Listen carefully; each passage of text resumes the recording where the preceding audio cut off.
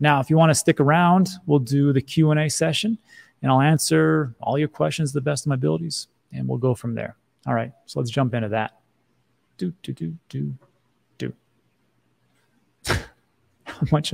How much is plasma in the black market? I don't know. Paddington says, I'm not your dad. It's true. 3 pieces, high bearish, Rob. Hey, it is what it is.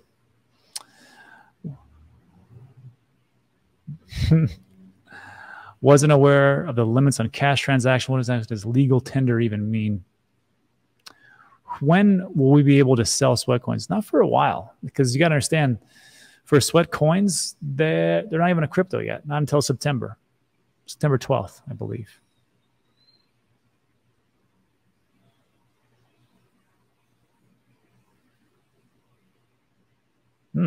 Marky says, hey, Rob, my stepdaughter got laid off from iTRUST Capital and got paid 10 grand.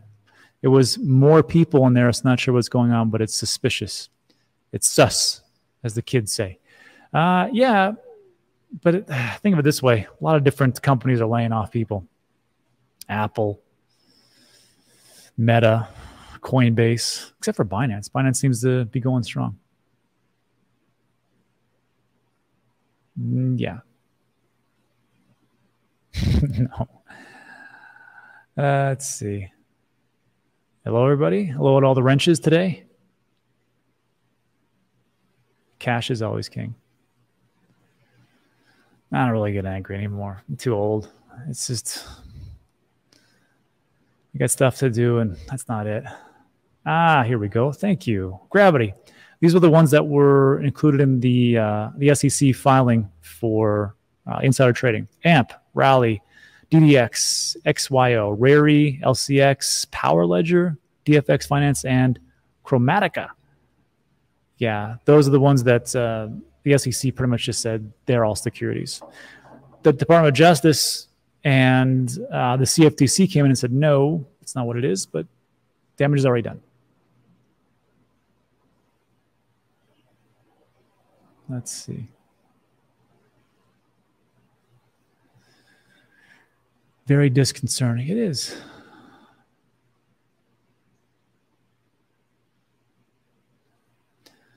Jacob says, so is our crypto and wagers going to be gone forever? Depends. And if you haven't, we did a video yesterday. It was with a bankruptcy lawyer, 15 years, and we just went over the Celsius first day pleadings or documents, and he just laid it down. What is bankruptcy? What are the different chapters? What usually leads to a successful bankruptcy? And really what it came down to was consensus. So watch that video from yesterday, and it explains a lot. But what it sounds like is that there's a lot of offers for Voyager right now. Not the junk FTX offer, but more offers being out there. And maybe we'll get our crypto back. I don't think we're going to get it all back. I think it's going to be, we're going to take quite a big haircut and then move from there. Yeah, so that's it. And hopefully it doesn't take forever. Oh, man. I just paid 33% to shove my AMP junk from Coinbase to a wallet. You do that.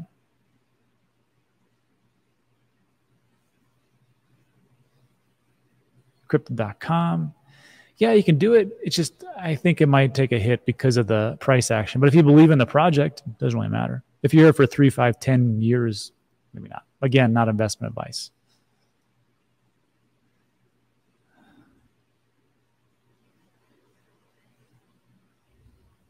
Yeah.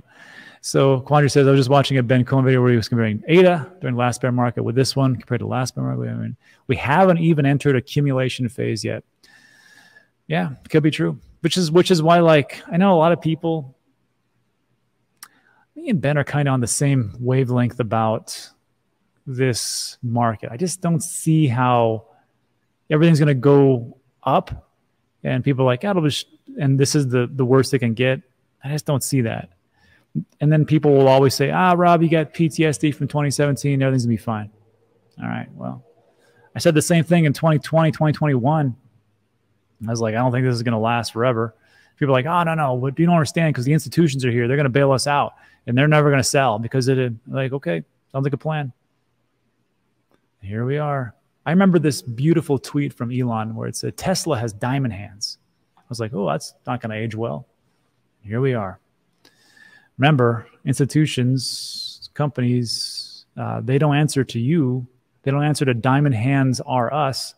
They answer to their shareholders, and that's pretty much it. So just remember that once you think institutions are here to save you, they're not. Unless you're a shareholder. Let's see. Yeah, so makes a good point. Pi cycle bottom or pi cycle tops. Where did I put that?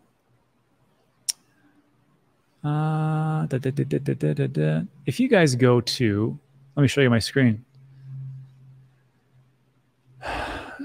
So pi cycle tops. I don't know if they have a pi cycle bottom. I have no idea.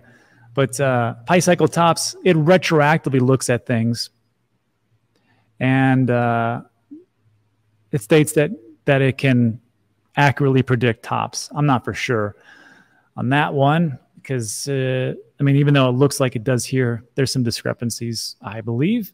But there's a lot of great indicators. And just go to look into Bitcoin. There's this one. There is, what's another great one? Not stock to flow. You can go a Bitcoin rainbow chart, but not so much. This is a good one. We talked about this yesterday. Net unrealized profit and loss. And you can see in a capitulation, maybe an accumulation zone might be down here. Hope and fear, optimism, belief and denial. I like that one. So what it'll allow you to do is not to hit the tops, because no one hits the tops perfectly, but to get close to it. And then what else was it? Realized price. Yeah, you can see like right now, it's a pretty decent time to accumulate. Again, that's just for Bitcoin, not a bunch of alts. Bitcoin could go down to 14, 13K. Who knows? I don't know. That's why I dollar cost average. And then when things get a little bit hot like this, I start to say, well, do I really want a dollar cost average right now? I'll still do it, but I'll pull it down. I'll reduce the amount that I dollar cost average in. I'll reduce the amount of days that I dollar cost average, and I'll just go from there. Right now, I'm very cautious. I just don't feel like this is it, just from these different factors that we talked about today. I could be wrong. I hope I'm wrong. But if I'm wrong and we go up, well, that's fine too. I've got some good positions. But if we go down, well, I can just deploy more on the way down. Why is Luna Classic is up? It's because the miners know which way the winds are blowing. And they're like, well, I guess the merge is going to happen. So we're going to mine somewhere. Luna Classic is open. And then, of course, people will pump it up and talk about how great it is and da-da-da. I don't know. I don't really know it. You should watch Mike the Investor. He's big on Luna Classic. So I don't know enough to say either way.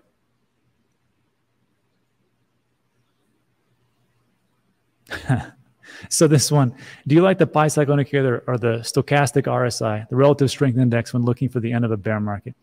If you, first, I'm not a TA guy. Like, go to some, there's a ton of other people that are like 10 times better than me. But I mean, when you take a look at the stochastic, I call it stochastic fantastic, relative strength index, you can kind of see that you can kind of hit these things, but there's been some times when you take a look at that RSI and it goes for an extended period of time, especially if you go all the way back to 2017 and you say, oh, this is oversold, or this is overbought. This is overbought, and went up like another, 25, 30%. So I don't really know about all of them. What I like to do is aggregate as much as possible, especially moving forward, because I'm trying to formulate a plan for my next bull run exit strategy. And I hope to be out of crypto 80 to 90%. Because if you're like me and you believe in the 4-year cycles, and they've been right 12 years straight, that's what I'm going to kind of base some things on. I'm going to use a lot of indicators and go from there. But again, just because something worked before doesn't mean it's going to work again. When 17K? I don't know. Chicken Ray. Let's see. Brandon says, I think short term, you're probably right. We had such a big pump. We need this correction. True. But long term, I don't see how it can go further down the bottom. Too much support. It's support until it's not. But I hope you're right. I don't want to be right. I want to be wrong, and everybody can have a magnificent bull run and be happier.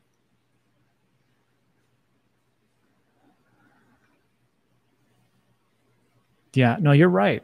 Jag says, if anything negative comes out from iTRUST, I really think crypto will take another big dip, or the government will come in real hard. That's my opinion.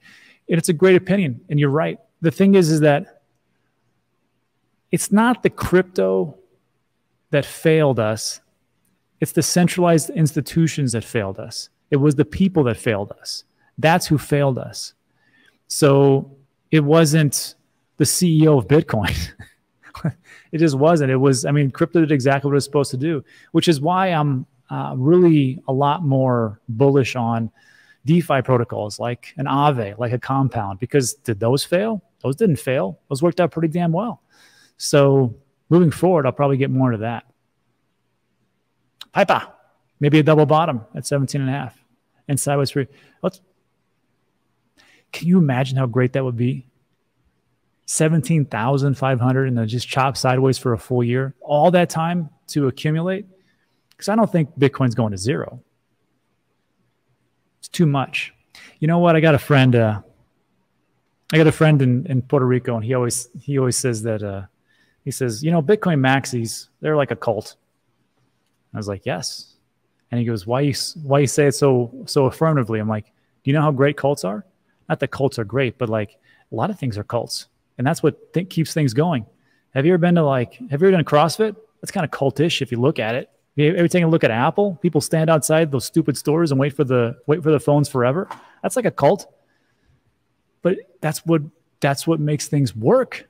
They just go forward.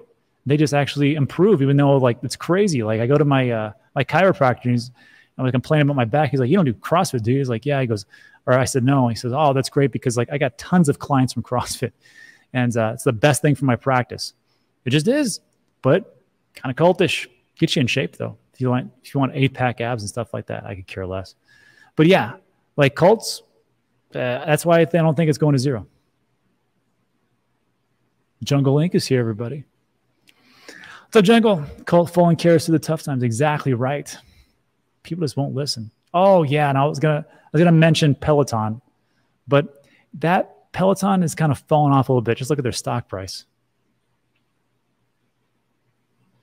Yeah, who said this? I'm not talking about that cult. Levels of mana. That's crazy cults. I'm talking about financial cults. They do, but those guys and gals are in shape though. But I think there's some enhancements going on, because if you, that's what I think. I'll just say enhancements.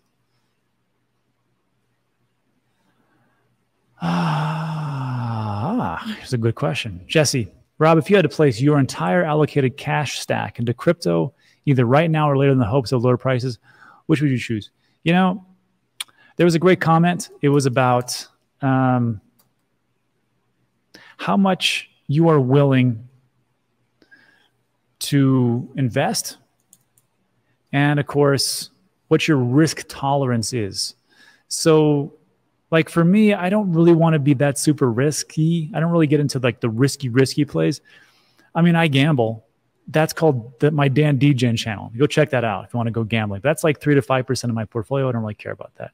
Like for me personally, like if I just want to grow my wealth, just between us, just between the 1,000+ people that are here, I will take that cash and sit on it for about 12 months, maybe 18, and then watch all the housing prices crumble and then buy those houses up. That's probably what it is. Or maybe even a duplex, multifamily, maybe an apartment complex. That'd be great again, because like that's a safer bet. And I know people will say, well, if you buy the house to resell it? No. Because you got to understand, even 2008, 2009, the people that got the richest during that time is when the entire market crashed, and they were able to, they were sitting on cash. That's why I still say cash is king. They said, look, I want to buy this house that was worth 250,000 is now worth 110. I'm going to buy that house. I'm not going to resell it, because the people that lost their house, guess what? They got to go somewhere. They got to rent something. I have a rental for you. I will help you out. I will work with you. that's what I would do. Now, the next part would be, would you put your stack into crypto right now or later in the hopes of lower prices? Like, that's like going all in or a value cost averaging. I don't like to do that much. So what I would do is wait, because I'm not smart enough to know exactly where the market's going. I know like some people will say, well, TAs and fundamental analysis and sentiment analysis, and it's all great stuff. I used to not like any of them, but they do have their place. I'm just not smart enough to know them all and be 100% sure. So I just kind of take something like today and go, there's something off, there's something wrong. I don't know exactly what it is, but I'm not going to keep dollar cost averaging every single day at this high amount. I'm going to just cut it back a little bit and just wait to see what exactly happens and go from there. So no, I wouldn't put everything in. I would wait till later. And even if later comes about, I'm still not going to put everything in. I don't think that's not how I do things. What? Brock Pierce said Bitcoin is going to see 3,000 to 5,000 again.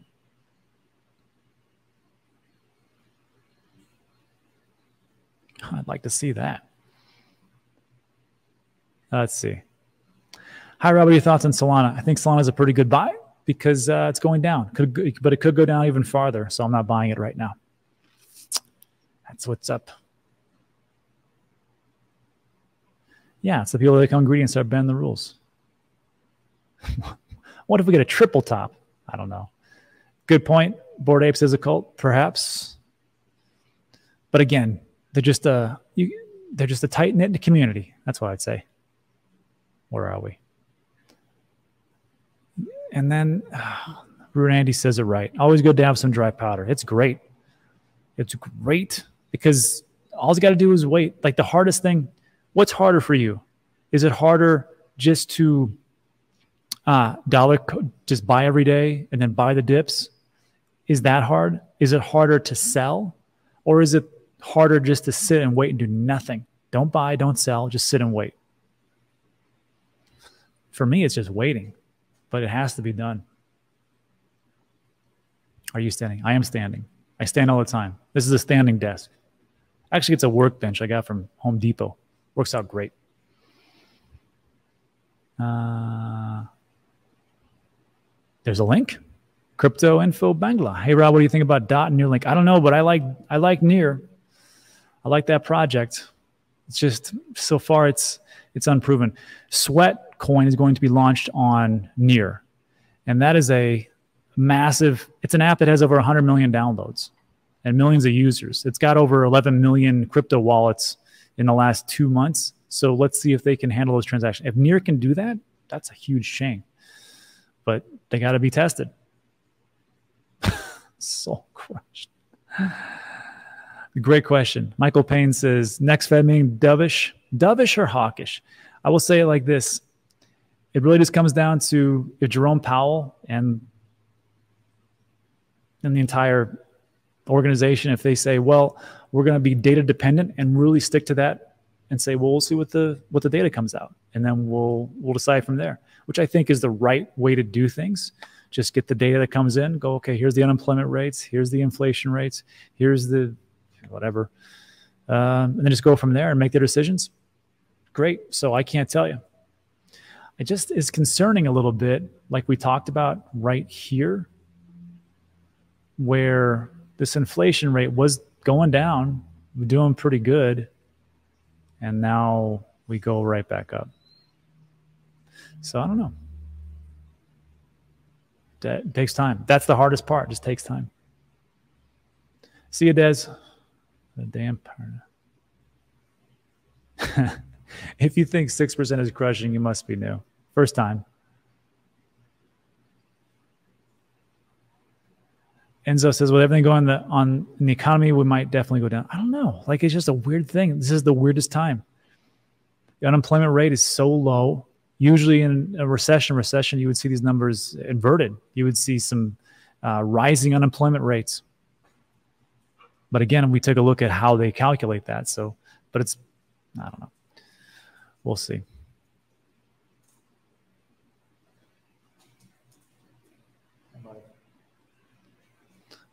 Chewy's here. Let's see. Yeah. There's a balance between buying the dips and building up dry powder. Everyone knows what I mean.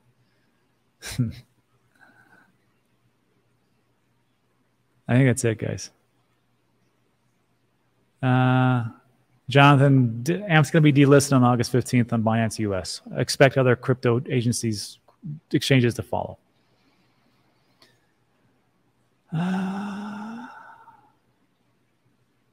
Okay, so that's it, everybody. So look, it's Monday. It's kind of a slowish day. There's a lot of stuff going on, though. We'll see how the week comes out. I don't expect this to really turn around anytime soon, but hey, I've been wrong before. Not surprising. So anyhow, that's it for today. So look, everybody, thanks for stopping by on a Monday. I appreciate you. I do. Just hit the like button on the way out. That always seems to help for some reason. And that's it. So thanks so much for stopping by. I appreciate it, guys. I'll see you guys in the next one, which will be tomorrow. Adios.